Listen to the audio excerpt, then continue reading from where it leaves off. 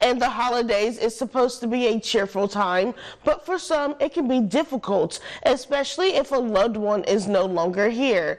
That's why one local business is making sure that the community has a place to have a moment in time to dedicate Christmas ornaments in remembrance of that special someone. A good memory.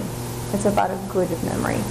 That's the idea Mary Haverty is trying to create, introducing a memory tree for the holidays. It's a difficult time for everybody, and we want to remember that even though you've lost a loved one, they're not very far away. As long as they're in your thoughts, they're just a memory away, that's all. Making an ornament doesn't just have to be in remembrance of a person.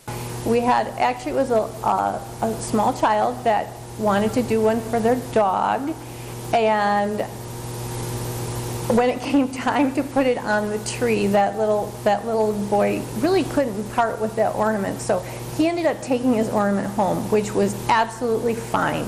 If you really want to take your ornament home, that's okay. You can take that home. Haverty notices that the memory tree also serves as therapy. Again, it's a great project for a family to remember a lost or somebody that you've lost, and bring everybody in and sit and talk about your loved one while you're making the ornaments, and have a little bit of laughter while you're doing it, and just memorialize them. The Beagle family were some of the first participants this week. I made it for Great Grandma in Heaven. Okay. My name is Carly Beagle, and I made mine for Ash, my baby brother in heaven. My name is Madison, and I made mine for a different Great Grandma in heaven. Crow Memorials is open Monday through Friday for anyone who would like to come in and make an ornament for the holidays.